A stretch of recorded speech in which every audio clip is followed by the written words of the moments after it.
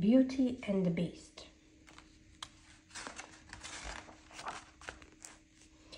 Once upon a time, a young prince lived in a shining castle. One cold night, an old beggar woman arrived, offering him a single rose in return for shelter from the cold. Repulsed by her ugliness, he turned her away. Suddenly, she transformed into a beautiful enchantress. To punish the prince, she turned him into a hideous beast. Then she gave him a magic mirror and the enchanted rose, telling him it would bloom until his 21st year. To break the spell, he must love another and earn that person's love in return before the last petal fell. Nearby, in a small village, a beautiful young woman named Belle hurried through town. She greeted the townspeople and she rushed her favorite shop, the bookstore. The owners gave her a book as a gift. A dreamy look crossed Belle's face. "It's my favorite. Far off places, daring sword fights, magic spells, a prince in disguise. Oh, thank you very much." Belle rushed outside, reading as she walked. As Belle walked, a handsome hunter named Gaston ran after her. "Belle, the whole town's talking about you. It's not right for a woman to read. It's about time you got your nose out of those books and paid attention to more important things, like me." Belle tried to get away without being rude, but Gaston's friend Le Fou joined them and began to insult her father, an inventor. "My father's not crazy, he's genius." As Belle spoke, an explosion boomed from her father's cottage, and she took off running.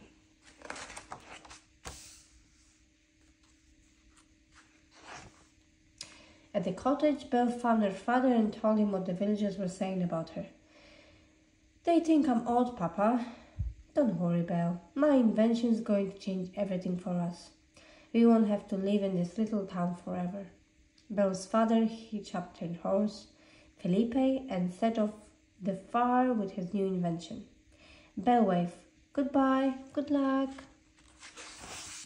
But Maurice got lost and accidentally led Felipe into a bleak, misty forest. As he paused to get his bearings, Maurice saw two yellow eyes staring out of the darkness.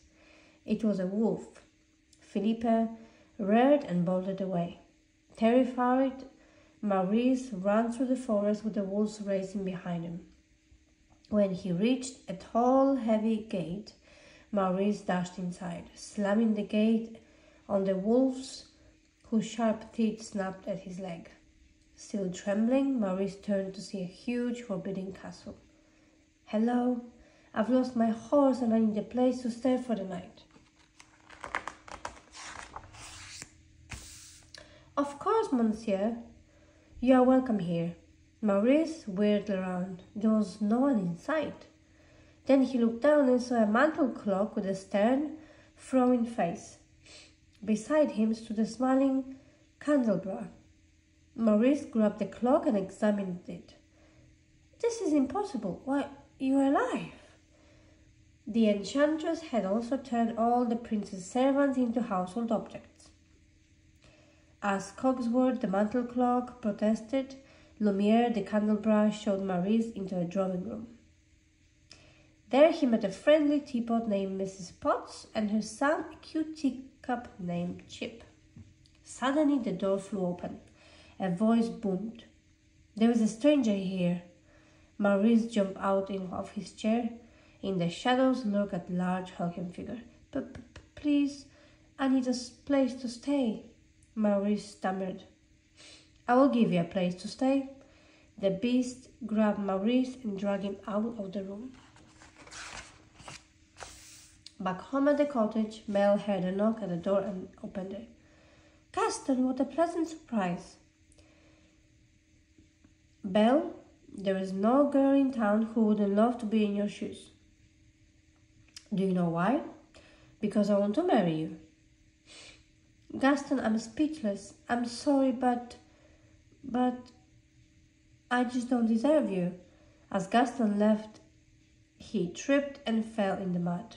When Belle peeked out, she saw that the villagers had gathered in her yard, hoping to see a wedding.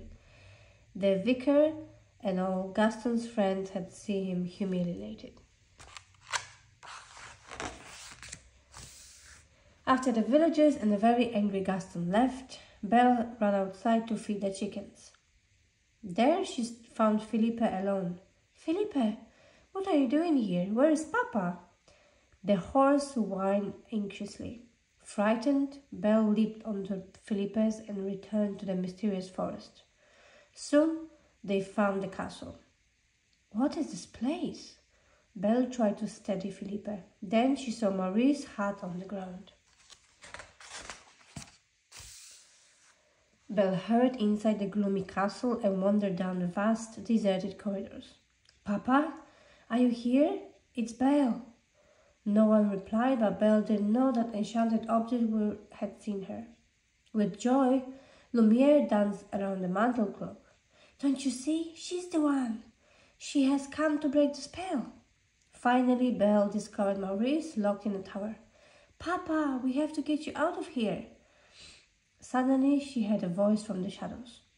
"What are you doing here?" Belle gasped. "Please let my father go. Take me instead." "You will take his place?" Belle asked the voice to step into the light, and who was horrified when she saw a huge, ugly beast. To save her father, however, Belle agreed to stay in the beast castle forever. The beast dragged Maurice out of the castle and threw him into a carriage that would return him to town. There, the inventor stumbled into a tavern where Gaston was surrounded by his friends. "Please, I need your help. A horrible beast has Belle locked in a dungeon." "Did it have a cruel, sharp fangs?" one villager sneered. Maurice grabbed the man's coat. Yes, will you help me out?" "We will help you out, old man."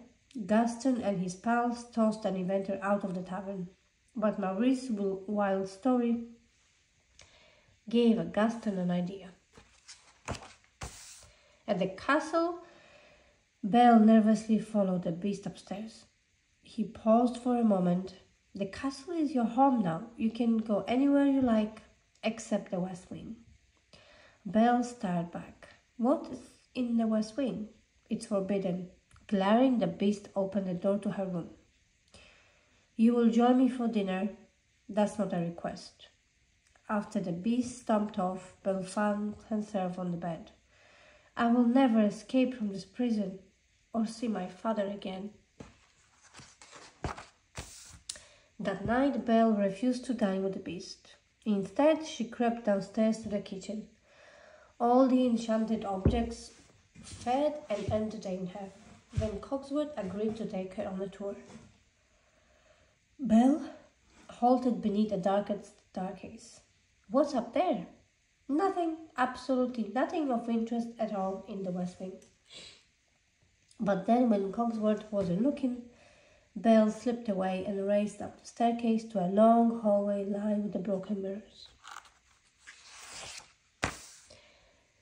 Belle cautiously opened the door at the end of the corridor and entered a dark, filthy room strewn with broken furniture, turned curtains, and grey gnome bones. The only living object was a rose, shimmering beneath a glass dome. Entranced, Belle lifted the cover and reached out to touch one soft pink petal. She did not hear the beast enter the room. "I warn you, never come here." The beast advanced on Belle. Get out! Get out!" Terrified by his rage, she turned and ran. Belle rushed past Cogsworth and Lumiere as she fled the castle. "Promise or no promise, I can't stay here another minute." She found Felipe and then galloped through the snow until they met a pack of fierce, hungry wolves. Terrified, the horse reared and Belle fell to the ground. When Belle tried to defend Felipe, the wolves turned on her, snarling. Suddenly, a large paw pulled the animals off her. It was the beast. As Belle struggled to her feet, the wolves turned and attacked the beast, growling fiercely. With a ferocious howl, the beast flung off his attackers. As the surprise wolves ran off into the woods, the beast collapsed wounded. Belle knew this was her chance to escape, but when she looked at her fallen beast, she could not leave him. "Here, lean against Felipe," she told him. "I'll help you back to the castle." Meanwhile, Gaston and LeFou were plotting to have Maurice put into Monsieur the Arc insane asylum unless Belle agreed to marry Gaston. As the castle, Belle cleaned the beast's wounds and thanked him for saving her life. Later, she was quite surprised when she showed her a beautiful library. "I can't believe it. I've never seen so many books in all my life." The beast smiles for the first time. "Then it's yours." That evening, Mrs. Potts and the other objects watched Belle read a story to the beast. They were filled with hope that Beast and Belle were falling in love. Gradually, the mood in the castle began to change. Belle and the beast read together, dined together, and played together in the snow. They even had a snowball fight. When Belle watched the big, awkward beast try to feed some birds, she realized that he had a kind, gentle side to him, something that she hadn't seen before. In turn, the beast began to hope that Belle would begin to care for him. He tidied his room, bathed, and dressed up for the evening. He was overjoyed when Belle taught him how to dance.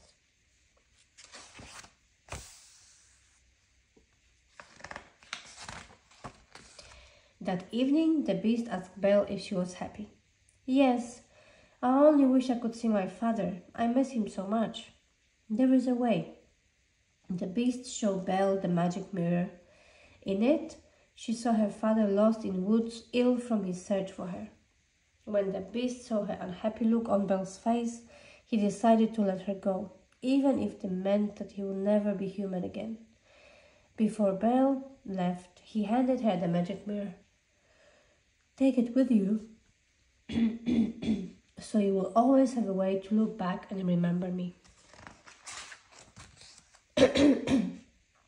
Heartbroken, the beast watched as Belle wrote of Felipe. When she found her poor father in the forest, Belle brought him home to their cottage so she could nurse him back to health. But almost as soon as she arrived, a tall, thin man knocked on the door. It was Monsieur the Arc. He had come to take her father to an insane asylum. "No, I won't let you." Belle blocked the way. LeFou also had convinced the villagers that Maurice was crazy because he was raving like a lunatic about some terrible beast. Gaston put his arm around Belle. "I can clear up this little misunderstanding if you marry me. Just say yes." "I'll never marry you. My father's not crazy, I can prove it." Belle showed them the beast in the magic mirror. "He's not vicious, he's really kind and gentle." Enraged, Gaston shouted, "She is as crazy as the old man. I say we kill the beast." The mob of villagers locked Belle and her father in the cellar and stormed the beast castle. As the villagers battled the enchanted objects, Gaston forced the beast onto the castle roof. He clubbed the beast, who didn't even try to resist. "Get up! Or are you too kind and gentle to fight back?" "Stop!"